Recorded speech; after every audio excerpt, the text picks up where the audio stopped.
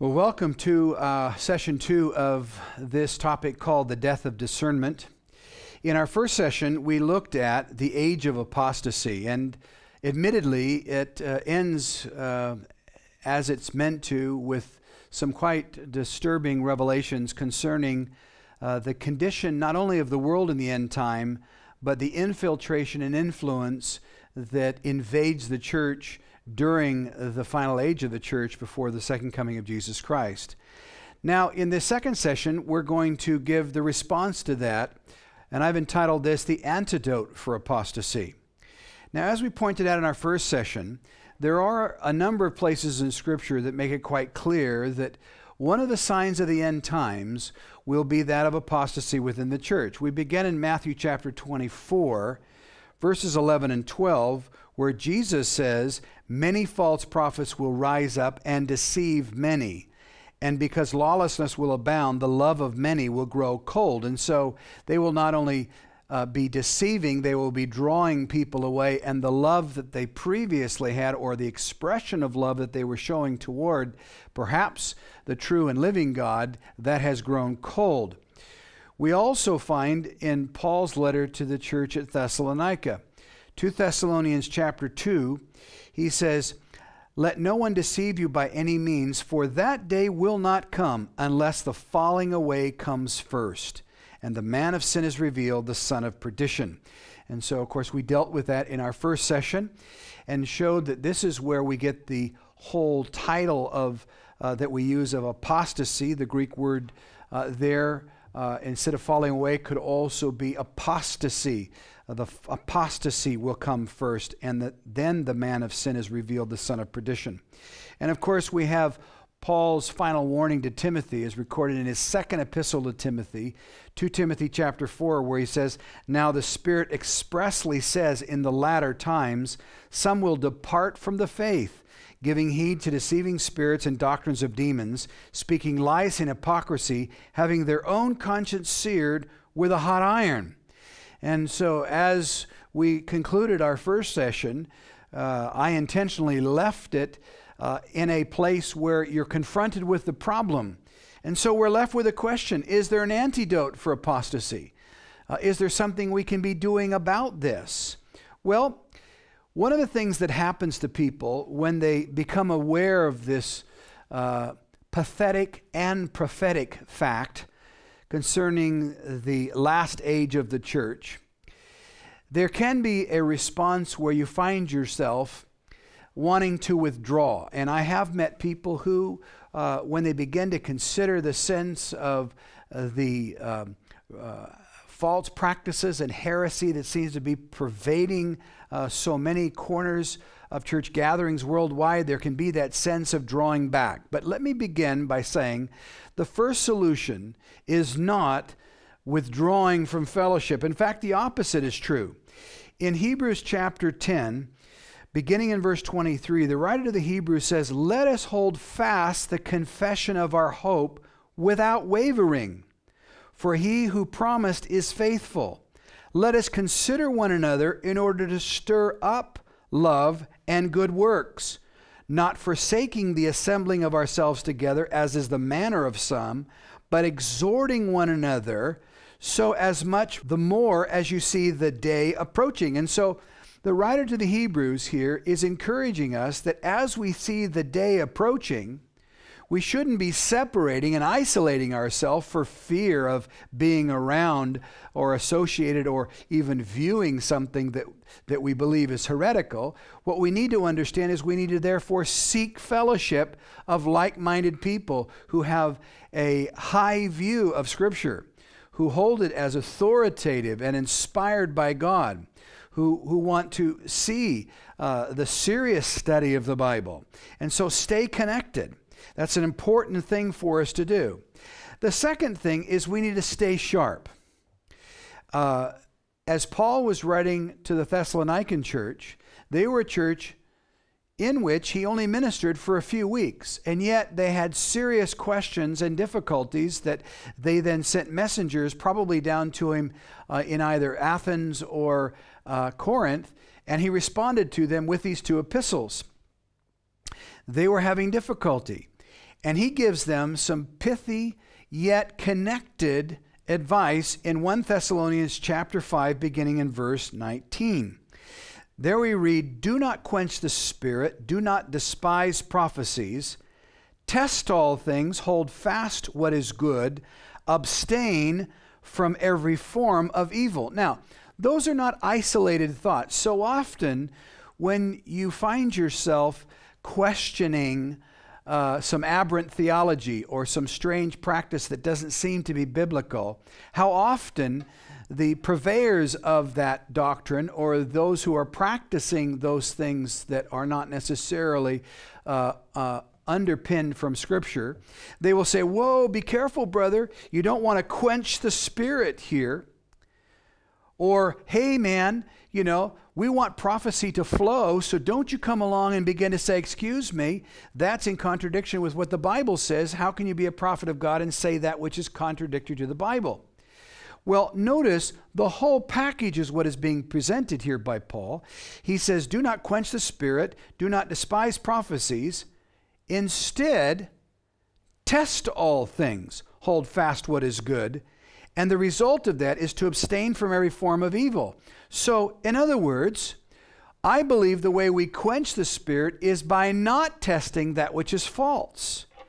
In 2 Timothy chapter 2, verse 15, Paul tells his young disciple Timothy, "Be diligent to present yourself approved to God, a worker who does not need to be ashamed, rightly dividing the word of truth." Now, in the King James Version, of course, that term be diligent is study to show yourself approved. Why the difference? Well, the Greek word that is used there, translated in the version I'm using, which is the New King James, the Greek word used there really is something of intensity. It means to hasten, utmost, to exert oneself, endeavor, to give diligence. And that's why the King James, I think, perhaps in this instance, is really right in saying, study to show, be diligent to present yourselves approved to God. It's not something that's going to just happen naturally as we lie back. It's something that we need to apply ourselves to. We also know that we not only need to stay in fellowship, we need to stay sharp, but we need to stay on target. It's so easy to be derailed and go after all kinds of spurious things. You know, Matthew chapter 6, verse 19 really lays the challenge before all of us. Jesus, in his Sermon on the Mount, he says, "Do not lay up for yourselves treasures on earth where moth and rust destroy and where thieves break in and steal.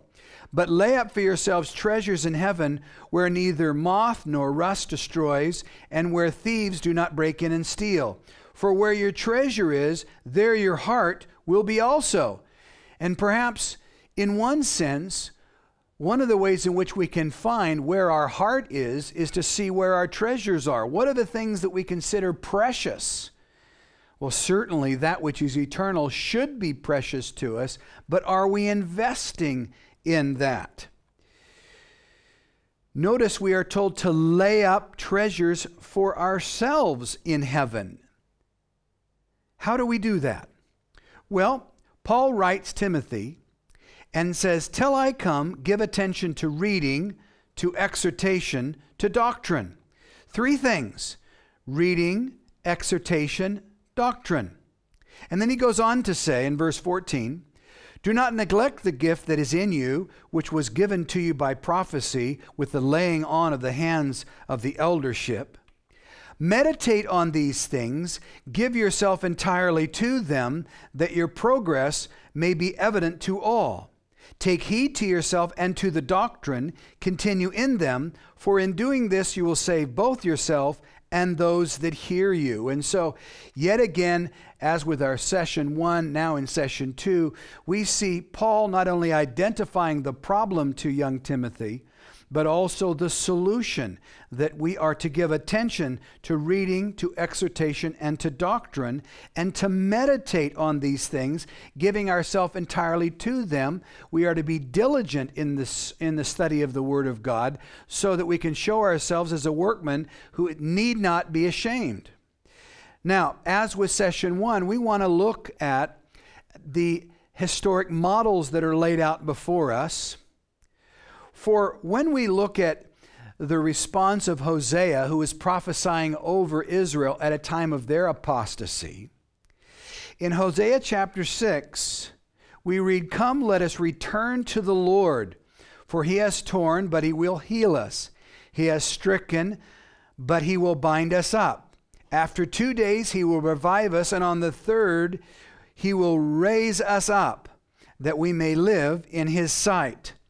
Let us know, let us pursue the knowledge of the Lord. His going forth is established as the morning, and he will come to us like the rain, like the latter and former rain to the earth." Now, as we review this, we see that the antidote to apostasy at the time of Hosea was very simple. One was return to the Lord. The second is to pursue the knowledge of the Lord. How do we do that? Well, of course, we have the Bible. We study the Bible. But why study the Bible? Well, we learn from Psalm 119 many things. But one thing for sure, beginning in verse 9, we know that the Bible teaches us how to please God. Now, there are many other reasons why people will look into the study of the Bible. But it's important for us to understand the primary reason for studying the Bible is to understand who God is and how we should be in our response to God. Beginning in verse 9, we read in Psalm 119, "How can a man cleanse his way? By taking heed according to your word. With my whole heart I have sought you. Oh, let me not wander from your commandments. I will meditate on your precepts and contemplate your ways. I will delight myself in your statutes. I will not forget your word. Your word I have hidden in my heart that I might not sin against you. Blessed are you, O Lord. Teach me your statutes. With my lips I have declared all the judgments of your mouth. I have rejoiced in the way of your testimonies as much as in all riches." How do you please God? Well, Psalm 119 says that you do so by paying attention to the statutes of the Lord. Those are his commandments. The judgments of God, both the rewards and the punishments. Don't think of judgment just in the sense of punishments, but there's judgments which provide reward. Testimonies, biblical examples, precepts, which are the doctrines, ways, which are the directions we should follow, the statutes according to his will, protection, his word, instruction. So many things through Scripture can help us to understand how to please God. And so why do we study the Bible? First and foremost, we study the Bible to learn how to please God. In other words, how to understand the truth so that we can respond through the empowered presence of the Holy Spirit to the truth. Secondly, though, in the context of these two studies, we learn how to combat and offset false doctrine, which, according to the parable of the wheat and the tares, false doctrine is that seed that yields the fruit of apostasy. In other words, we study not only how to please God, that is, how to understand truth, but we learn how to combat false doctrine, which is how to defend the truth, make a stance for truth. Now, we see that combating false doctrine is not simply for a select few who decide to sort of weigh into the battlefield, as it were, concerning the importance of biblical doctrine. We see that it is a charge given to all Christians. Paul, writing to Timothy, says, "I charge you therefore before God and the Lord Jesus Christ, who will judge the living and the dead at his appearing and at his kingdom. Preach the word. Be ready in season and out of season. Convince, rebuke, exhort with all long-suffering and teaching."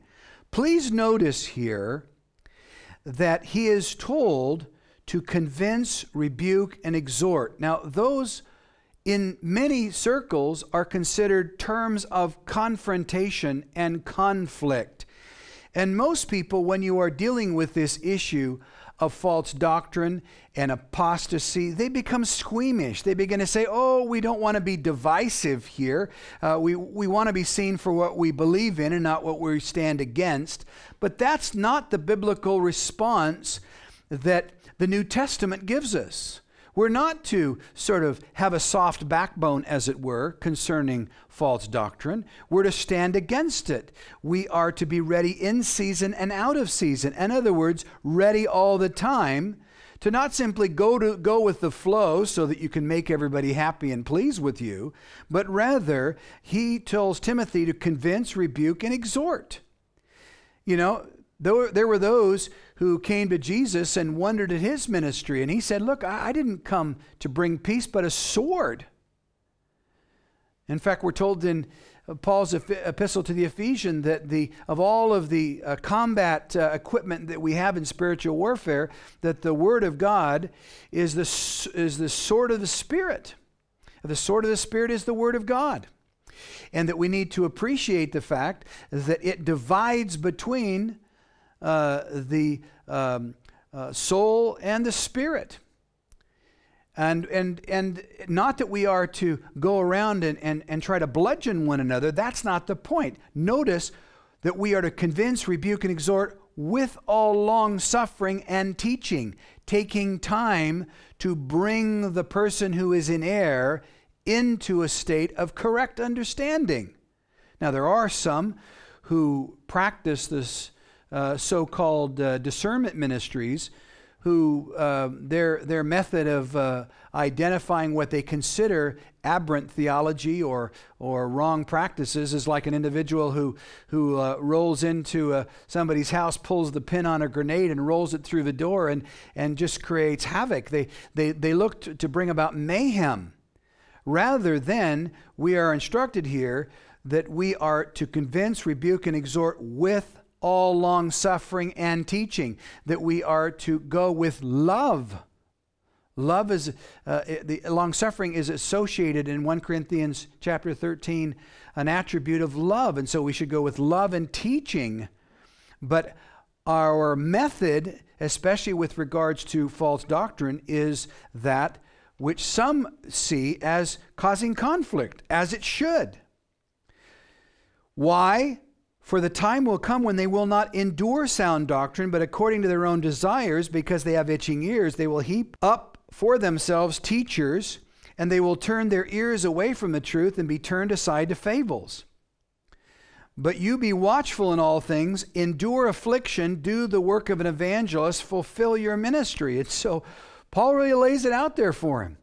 Says you'll endure affliction as you begin to do this, as you make a stand for what is biblically true and right, and the practices that are true and right. You will suffer affliction as a result of it, but you are to be watchful in all things, and that you are to fulfill your ministry. Now, when we consider this warfare, of course, one naturally thinks of the teaching that Paul gives the Ephesian church, and recorded in Ephesians chapter 6, beginning in verse 13. There we read, therefore, take up the whole armor of God, that you may be able to withstand in the day of evil, having done all to stand. Stand therefore, having girded your waist with truth, having put on the breastplate of righteousness, and having shod your feet with the preparation of the gospel of peace. And above all, taking the shield of faith, with which you will be able to quench all the fiery darts of the wicked one. And take the helmet of salvation and the sword of the Spirit, which is the Word of God. And so there Paul gives the whole outfit that we should adorn ourselves with, and we should be familiar with as we enter into this spiritual warfare. And the spiritual warfare is not some airy-fairy thing out there in the untouchable cosmos that we should concern ourselves with. It's that which in most instances presents itself through another individual. It's interesting to note in the New Testament that when you look at satanically influenced obstruction to the preaching of the gospel, in almost all instances, it happens identifiably through individuals. In some instances, even demon-possessed. But they are individuals who are there to obstruct the preaching of the gospel. And it is through the use of these instruments and protections that allows us to be successful in the spiritual realm in this warfare. Now, when we consider studying the Bible, there are many different methods being practiced today. Indeed, I think there are different models that people choose to follow. But let's first of all, rather than examine all of those and filter our way through and see which one sort of suits us, let's see what examples we can find in Scripture. First of all, we see the Apostle Paul, truly the most prolific writer in the New Testament as far as that which is canonized into the New Testament. In Acts chapter 20, beginning in verse 18, we have him standing before the Ephesian elders, and we read, "And when they had come to him, he said to them, 'You know from the first day that I came to Asia, in what manner I always lived among you, serving the Lord with all humility, with many tears and trials which happened to me by the plotting of the Jews, how I kept back nothing that was helpful, but proclaimed it to you and taught you publicly and from house to house, testifying to the Jews and also the Greeks repentance toward God and faith toward our Lord Jesus Christ. Therefore I testify to you this day that I am innocent of the blood of all men, for I have not shunned to declare to you the whole counsel of God.'" And so Paul stands before these elders and he declares something that they should all be familiar with by this time. His ministry there exceeded 3 years. It's the longest period recorded ministry settled in one area for the Apostle Paul. And he tells them that he taught them publicly and from house to house, and he declared to them the whole counsel of God. This pattern of Paul is something that he reiterates even when he writes his epistle to them in Ephesians chapter 4. "And he himself gave some to be apostles, some prophets, some evangelists, and some pastors and teachers, for the equipping of the saints, for the work of the ministry, for the edifying of the body of Christ, till we all come to the unity of the faith and of the knowledge of the Son of God, to a perfect man, to the measure of the stature of the fullness of Christ, that we should no longer be children, tossed to and fro and carried about by every wind of doctrine, by the trickery of men and cunning craftiness of deceitful plotting, but speaking the truth in love, may grow up in all things into him who is the head, Christ, from whom the whole body, joined and knit together by what every joint supplies, according to the effective working by which every part does its share, causes growth of the body for the edifying of itself in love." And so Paul talks about the whole package of ministry that Christ gave to the church and the various individuals who would primarily carry out that ministry and what its benefit would be. Now, how is this equipping accomplished that he speaks of in Ephesians 4:12? How is this unity established that is spoken of in Ephesians 4 verse 13, or this perfection apprehended, which is spoken of also in verse 13? Well, in Acts chapter 20 verse 20, as he stands before the Ephesian elders, he tells them, Paul taught them publicly and from house to house. The ministry of teaching is what he is referring to here. And what did he declare? He declared to them the whole counsel of God. Now, I take that to mean the entirety of Scripture. So, when we are speaking of Bible study, it's not simply taking a favorite verse and having an open discussion about it. Some of these home Bible studies turn into sort of share your own ignorance. They take a particular passage of Scripture and they want to go around the room and find out what the take is of everyone in the room. Now, that can be interesting and it can involve people and it can be very exciting to do, but it's also very dangerous because at the end of the day, no Scripture is of any private interpretation. We need to understand that correctness is important. And so although fellowship around the Word is important, we need to make sure that we are rightly dividing the word of truth, as Paul had instructed Timothy. Now, when you consider this idea of Bible study and Bible teaching, of course, if you approached any Christian minister of Jesus Christ, they all think they do it, and to some degree they do. But there are three major forms of Bible teaching, and they all have their place. The first type of Bible teaching is probably the most prevalent. It's what's referred to as teaching from the Bible. It's the most common form of explanation found in the church today. It's generally topic or thematic. And basically these two sessions on the death of discernment would fall into the category of teaching from the Bible in that sense. It's topical, it's thematic. It's also the basis of systematic theology, where effectively the Bible is used as a resource library, and you start with a statement or a topic and search the scriptures to back up your presupposition. And so, they'll make a doctrinal statement, or they'll make an observation, and they use the scripture to back their particular point of view. And of course, the downside of systematic theology is you can have wildly different conclusions all coming from the same book. And that's what we see so often within the church today. People who have studied the various forms of systematic theology find themselves not being unified by Scripture, but using Scripture to separate themselves from one another, because they're embracing that which supports their particular view and turning a blind eye to that which might call their view into question. And so that's the downside of just simply teaching from the Bible from the position that you're going to start with an idea and use the Bible sort of as a resource book to accomplish that. The second type of teaching is teaching about the Bible, and this sort of falls into the category of historic surveys. Now, I'm not talking about summaries of the Bible in terms of the content and its doctrine, but rather where people are doing overviews and they're almost looking at the Bible as a series of stories without teaching the truths of the Bible. You see, I think there is a place for summary, for overview, very helpful, gives you a sense of perspective.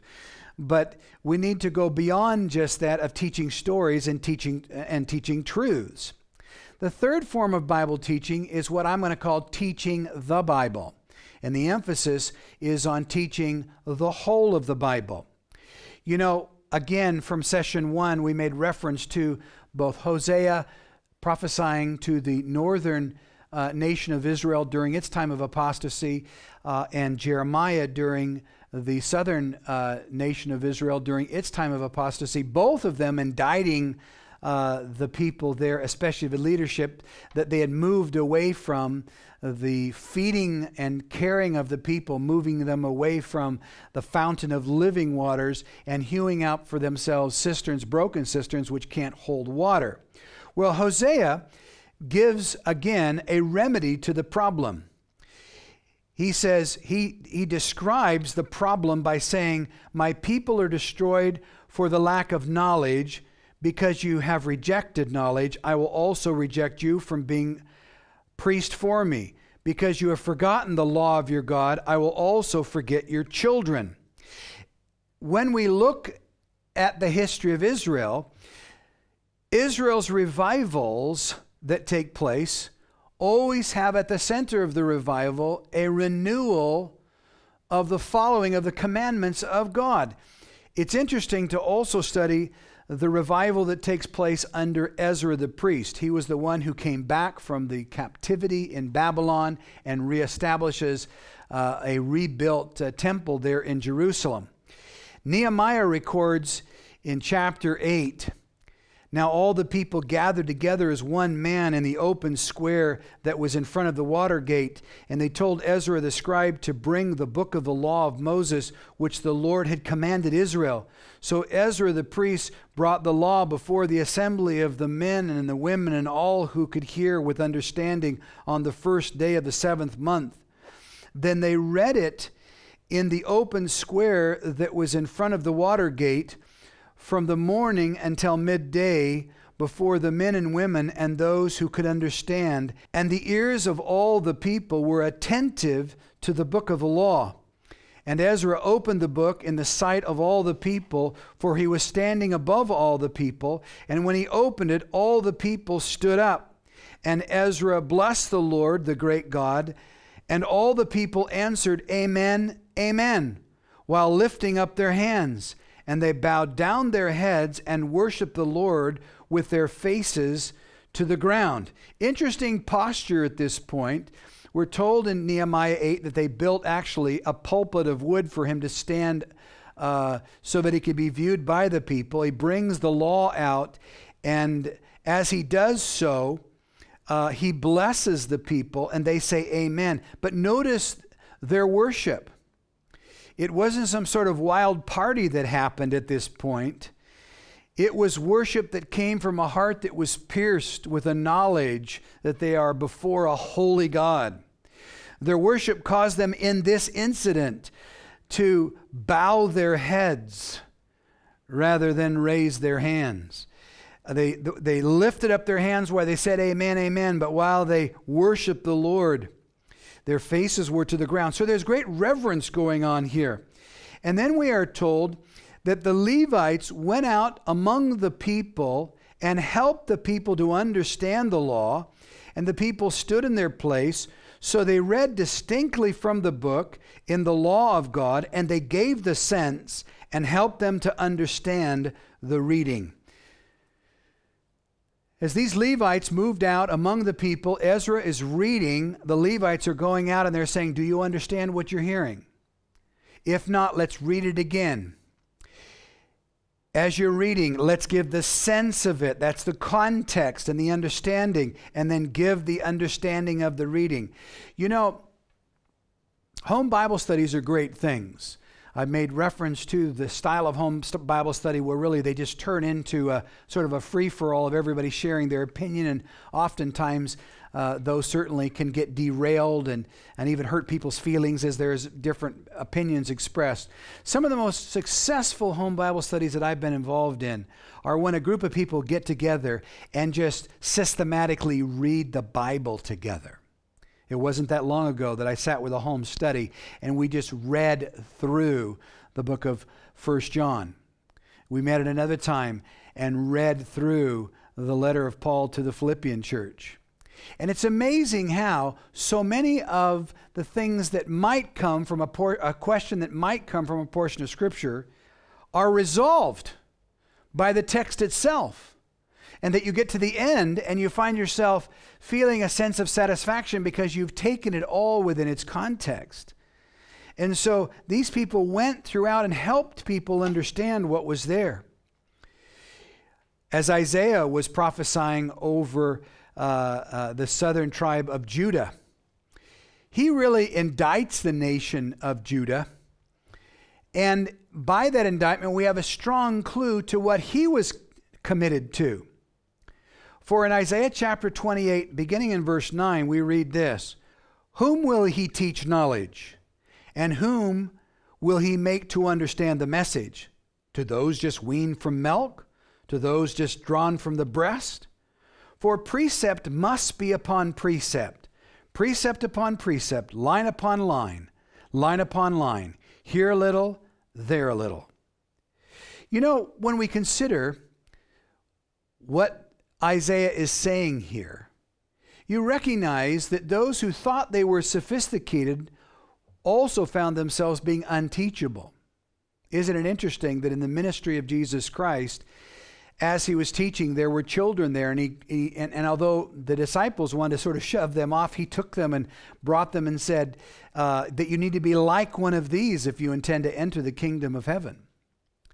That there needs to be that sense of expectation from God where you are anxious to learn precept upon precept, line upon line, a little here, a little there.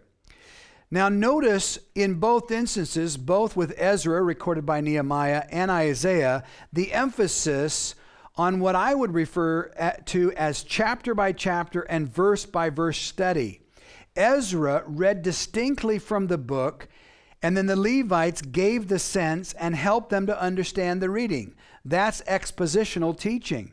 Isaiah says that it should be precept upon precept, line upon line, here a little, there a little. You know what the advantages are of that? Well, first of all, everything builds upon one another. Now, I've been teaching for expositionally for more than 25 years. And I find it quite difficult when people ask me to come as a guest speaker, because I'm used to taking people through books of the Bible, verse by verse, chapter by chapter. And so you have the advantage when moving to the next chapter of having the previous chapters as a foundation and the previous books as a foundation. And so it's so much easier as a teacher when you stand before an audience and give a teaching where you don't know what basis or foundation the people have before you. It's much more difficult. And so both Ezra and Isaiah show this style of expositional type teaching. Now, the advantages of teaching the Bible, there are many. I'm going to list 7. I'm sure we could probably come up with 77. But just to sort of get the mental juices flowing in the sense of what the potential here, we're going to go through 7 to start you thinking in the lines of the advantage of just teaching the Bible, reading it in its entirety and teaching through the Bible. First of all, it always keeps the text within the context, and this is always a danger. You remember when Satan came to Jesus quoting Scripture. It's recorded in Matthew chapter 4, beginning in verse 5.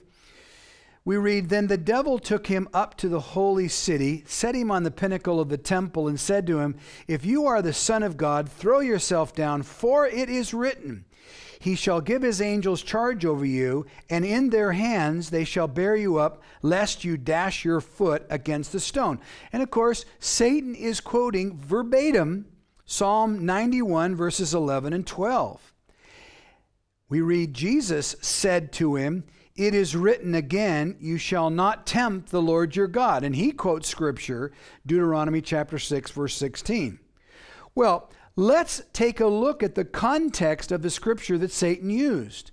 Because oftentimes, people who can be very convincing will use Scripture, but they will use it out of context. Not only of the immediate text, but of course the greatest context is the whole counsel of God. And that's why Paul says before the Ephesian elders that in teaching house to house, he taught the whole counsel of God. Now let's take a look at Psalm 91 and see if we can see the context of all this. Beginning in verse 1, "He who dwells in the secret place of the Most High shall abide under the shadow of the Almighty. And I will say of the Lord, He is my refuge and my fortress, my God. In Him I will trust. Surely He shall deliver you from the snare of the fowler and from the perilous pestilence. He shall cover you with His feathers, and under His wings you shall take refuge. His truth shall be your shield and buckler. You shall not be afraid of terror by night, nor of the arrow that flies by day, nor of the pestilence that walks in the darkness, nor of the destruction that lays waste at noonday. 1,000 may fall at your side and 10,000 at your right hand, but it shall not come near you. Only with your eyes shall you look and see the reward of the wicked. Because you have made the Lord, who is my refuge, even the Most High, your dwelling place, no evil shall befall you, nor shall any plague come near your dwelling. For He shall give His angels charge over you to keep you in all your ways. In their hands they shall bear you up, lest you dash your foot against the stone. So notice, the condition of this promise is he who dwells in the secret place of the Most High shall abide under the shadow of the Almighty. You see, Jesus identified the problem with Satan's use of Scripture. He was trying to tempt Jesus to move outside of what was the will of the Father for the Son. And though it sounded good, Jesus reminds him that we are not to tempt the Lord our God, and that we are not to be presumption. There is a big difference between presumption and faith, and you need to study carefully the difference. One ends in reward, one ends in punishment. Presumption is not to be confused with faith. Presumption is where you believe God will honor you in doing what you think you should do. Faith is following what God is calling you to do. That's a simple definition, but go study it yourself a little more. You'll see that there's quite a difference between presumption and faith. Now, remember that a text without a context is a pretext. So I really steer away from what I call single verse theology. People they have a particular verse that they just really zero in on and want to make a huge issue over. I'm always wary of those kinds of people because in that attempt, they are trying to draw you away from the whole counsel of God. And what may be presented and might be feasible in one incident is not consistent elsewhere with Scripture. And so we need to keep not only the text within the context in its immediate text, but also with regards to the whole counsel of God. Peter writes in 2 Peter chapter 1, verse 19, "So we have the prophetic word confirmed, which you do well to heed as a light that shines in a dark place until the day dawns and the morning star rises in your hearts. Knowing this first, that no prophecy of Scripture is of any private interpretation. For prophecy neither came by the will of man, but holy men of God spoke as they were moved by the Holy Spirit." How important it is for us to understand that our opinions are of no value if those opinions lead us away from what God desires to reveal through His Word by the Holy Spirit. There's far too much opinion going on. Now, I think that you can have opinion so long as you clarify it as opinion. I think there are understandings of Scripture which we can have variation on. It's not clear. I can tell you this, though. In more than 35 years in full-time ministry, I can tell you this, that I've certainly seen certain ideas and concepts and doctrines that were taught 25, 35 years ago certainly have changed, because as time has moved on, as God has moved upon the hearts of good Bereans to study the Word, we are constantly finding ourselves discovering new insights into Scripture. And so, you know, when people ask me concerning some of my views on things, if I detect that they're probing in an area where there can be other opinions, I try to fairly present the other opinions, although I'll certainly try to persuade them to go along with mine. But understanding this important thing, understanding that we only know in part. Really, we see through a glass darkly. We don't actually know everything. And it does surprise me that there are some people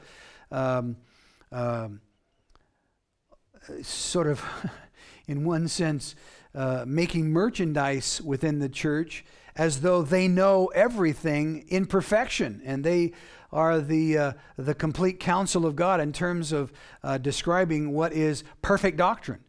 And I'm always wary of those people, because I certainly have changed many of my positions over time. Things that I thought years ago, I no longer teach now. And sometimes I wish I could go back and get some of those recordings and get them out of circulation. But nonetheless, we all are learning as we go on. And so it is having that sense of awesomeness toward what the content of the Word of God is, but also recognize that we are frail and that we may come to wrong conclusions. And so we need to be open to the fact that we may need to readjust some of our positions. And I hope certainly I, for one, are able to do that when a better understanding or a better explanation comes along. And so Peter's admonition there, certainly I take to heart, and I certainly trust you would take to heart also.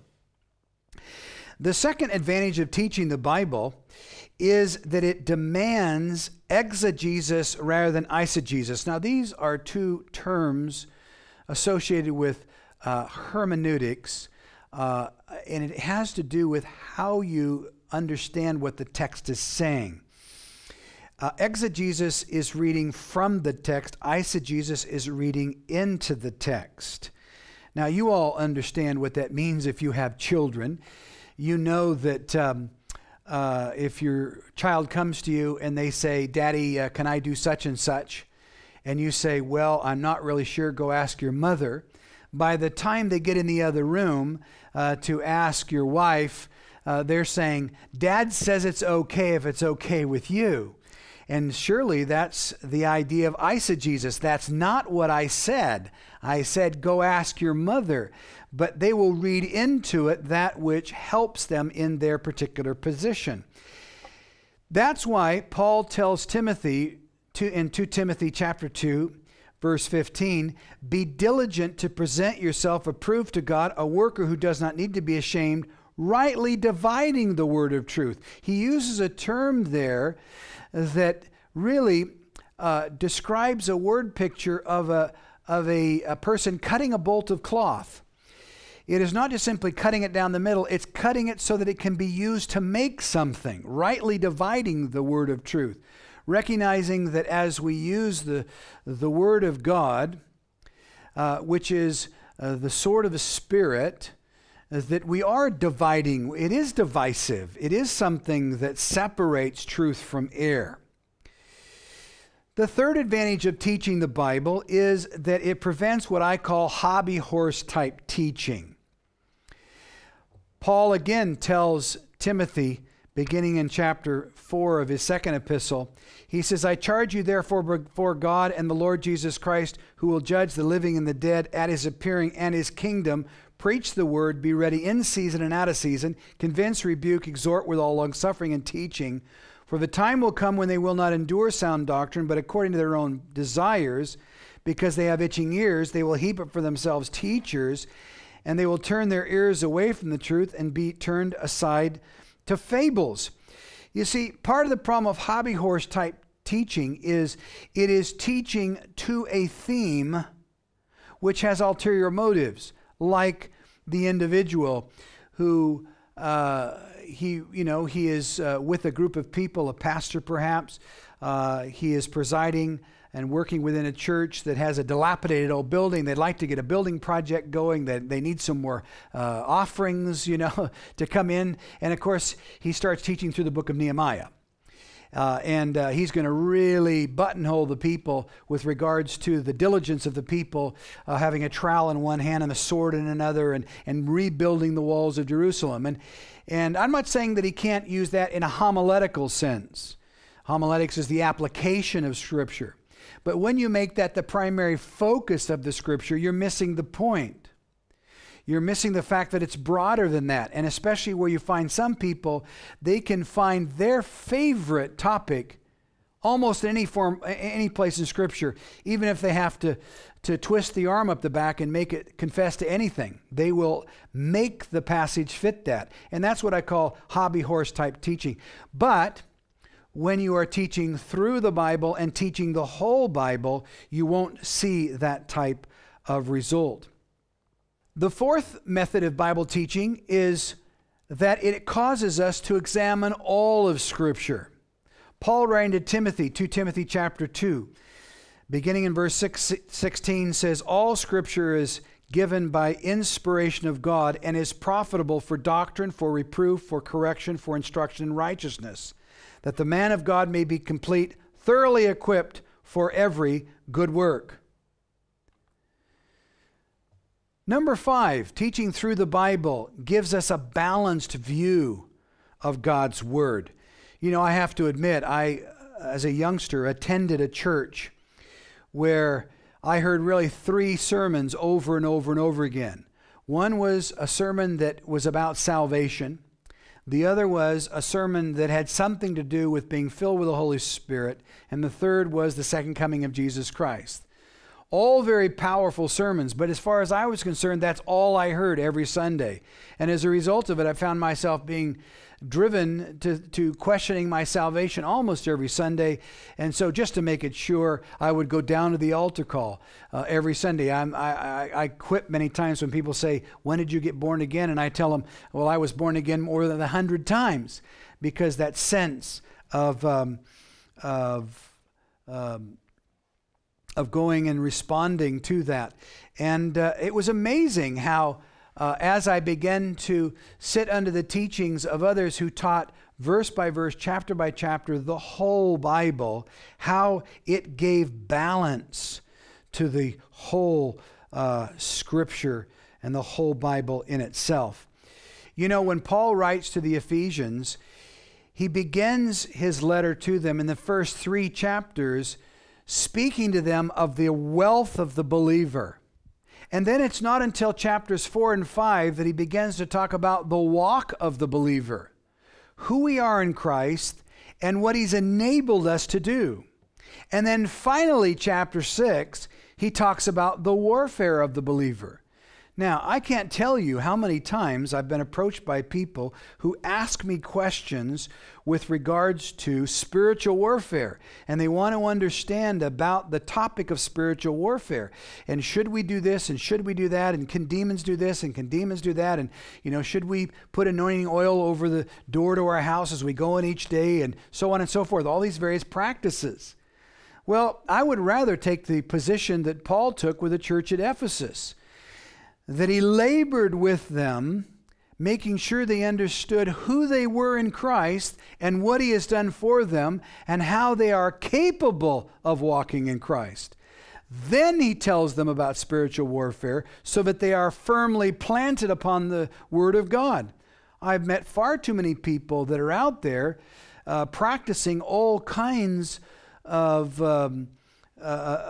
things to try to deal with or connect with or something the spiritual world around them, and concerning themselves with all kinds of matters which in many instances are completely a waste of time, and in some instances not even biblical, because they haven't taken the time to understand who they are in Christ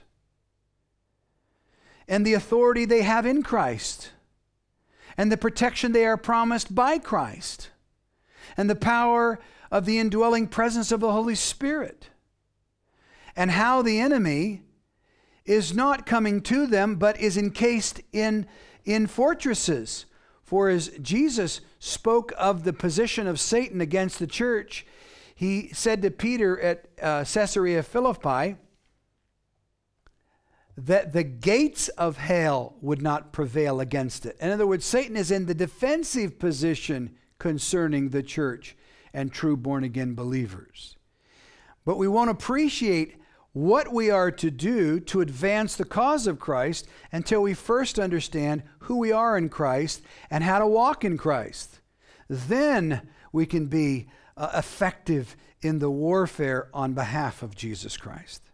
The 6th reason is you see Jesus in the whole of Scripture. There's an interesting commentary given to us by Luke chapter 24, beginning in verse 25. You're all probably pretty familiar with it. It's when, after the resurrection, Jesus comes along, 2 individuals walking on the road to Emmaus. And he listens to their conversation, and he asks them, why are they sad? And they give him sort of a response of, man, where have you been? Are you unaware of what just happened down in Jerusalem? And then in verse 25, then he said to them, O foolish ones, and slow of heart to believe in all that the prophets have spoken. Ought not the Christ to have suffered these things and to enter into his glory? And beginning at Moses and all the prophets, he expounded to them in all the Scriptures the things concerning himself. Oh man, wouldn't you love to have been a fly on the wall, so to speak, a member of that Bible study.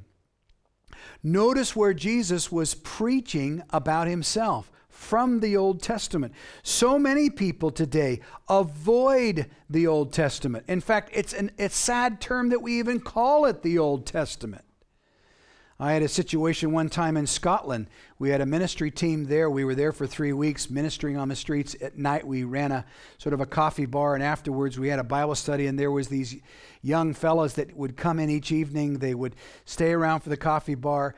And after the second or third night, as soon as the Bible study started, I noticed 3 of them just ran out of the building, and I ran after them and grabbed them, and I said, "What's up?" And they said, "Well, you know, we really enjoy talking to you guys. You're very interesting and whatever, but, you know, every night you end the evening studying from the Bible, and we just can't believe the Bible." And I said, "Why?" And they said, "Well, because you had to rewrite it."